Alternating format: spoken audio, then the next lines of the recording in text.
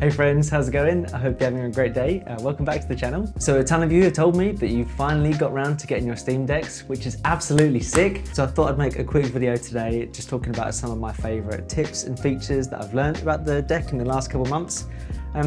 So let's get steamy. So this may be an obvious one, but I feel like it's worth expanding upon. Sleep mode and quick resume are just great. So let's say you're playing a game and you want to take a quick break, or more realistically, like your child has thrown up all over themselves.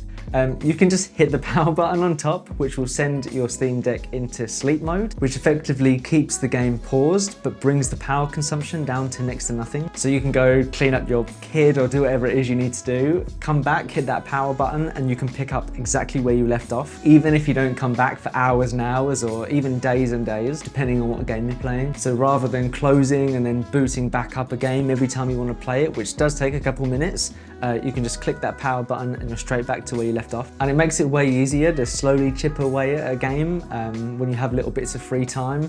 And it makes a really nice alternative to just mindlessly scrolling on your phone. So you can mindlessly play a bit of Minecraft instead. This is also really handy in games like Persona, where there's a ton of dialogue and lots of space between save points. Obviously, you do need to be wary that it will slowly drain battery over time. So if you're going to leave your game for a couple of days, it's probably best to plug it in. But to put it into perspective, I did a little test yesterday. So I held Voice of Cards over 24 hours on sleep mode, and in that time it went from 88% to 79%. So 24 hours, 10%. I know it's not a very demanding game, but that just goes to show that it can actually hold on for a really long time without losing too much power. Unfortunately, you can't download games or updates when it's in sleep mode, which is such a bummer. I really hope they update this. However, something they have updated is the playtime counter. The playtime used to tick up on a game when you held it in sleep mode, but luckily they fixed that now, which means I'm gonna have to find a new excuse for some things. So using SD cards with Steam Deck is actually really good. If you get the right card, there's almost no difference in speed when compared to booting off the internal SSD. I remember when I first saw the news that they were gonna have an SD port in the Steam Deck, and I was just like, I'm not gonna use that. I only play my games at high speed, buffer free, 60 FPS, ultra settings, but it turns out you totally can with SD cards. The one I personally recommend for the best speed is the Samsung Evo Select, or Plus, I believe. And in my basic tests, I saw literally no difference to load speeds or boot times. And this is particularly useful if you want to save a bit of money and get a lower tier Steam Deck. Just whack a 512 gigabyte SD card in there and you've got a ton of storage and you've saved loads of money.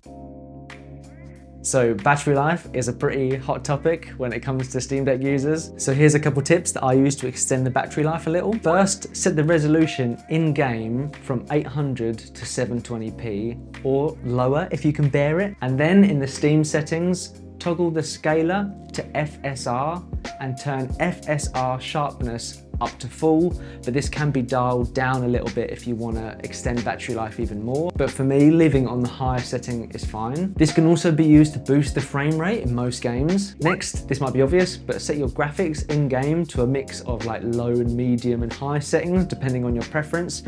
For me, medium is just about always fine. Third, turn on VSync in-game, and then in the Steam settings, turn on half rate shading.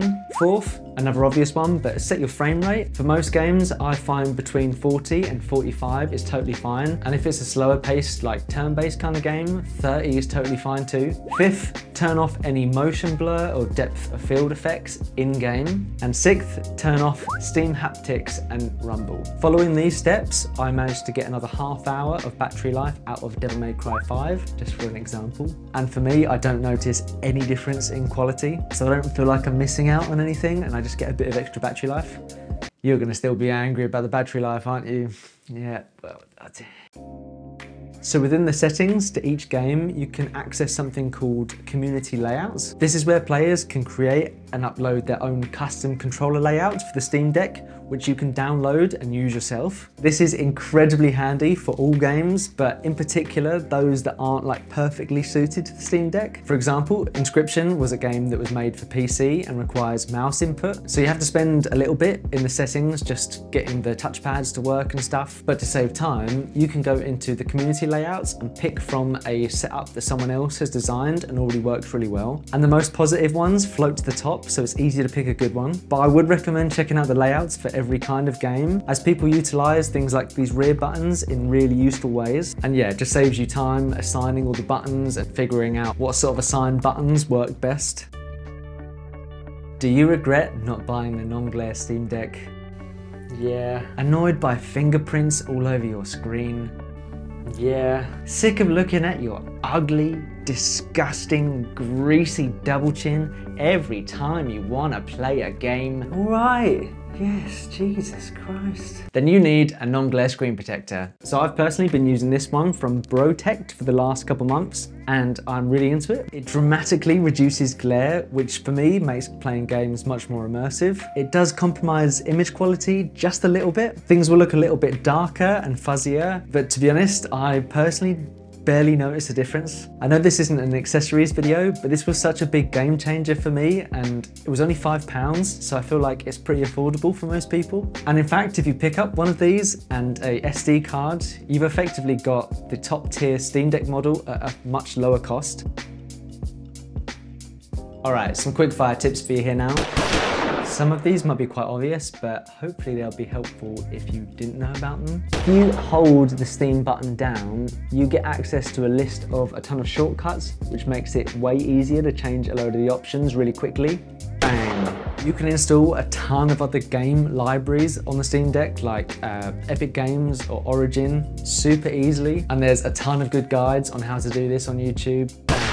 The Steam Deck is an emulator beast. You can install something called EmuDeck, and this makes it incredibly easy to download a ton of different emulators, throw your ROMs on there, and you've got access to just about every classic game you can think of. There's also some really great guides for this on YouTube, go check them out.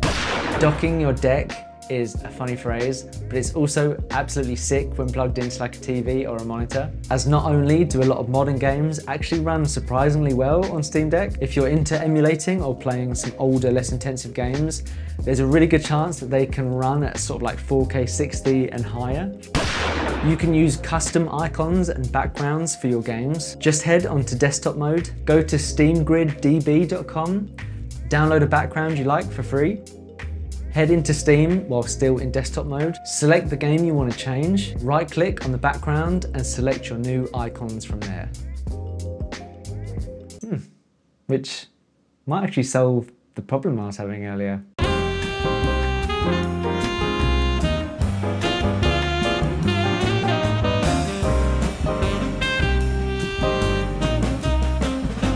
Alright, so that was some features and tips for the Steam Deck.